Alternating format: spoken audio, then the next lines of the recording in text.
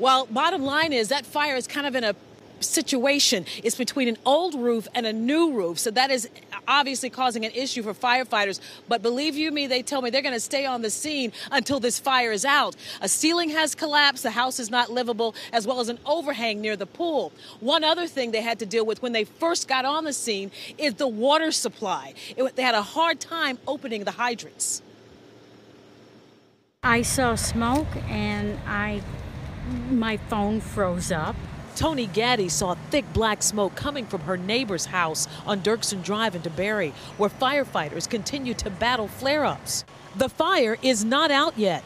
Fire officials tell West 2 News the fire is located between a tar and gravel roof and then a metal roof that was put on top of it. I called Dick and I said, "Dick, is everything okay?"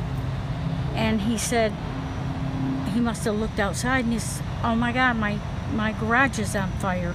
So I hung up with him. I didn't say another word. I just called 911 at that point. Hours after the initial call came down, a stream of firefighters remain on the scene. My call to him was at 4:43.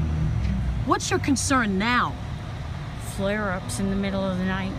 Her neighbor Dick spoke with West 2 News, but did not want to go on camera. He was the only one in the house at the time of the blaze, and he's thankful to his neighbor who didn't give up trying to reach him. It rang 4 times. I'm going, okay, if he doesn't pick up on the next ring, I'm calling the cell phone. Well, he picked up, and he was just getting ready. He had just mowed the lawn, getting ready to take a shower, and then looked out the door. He had a lot of antique cars that he lost.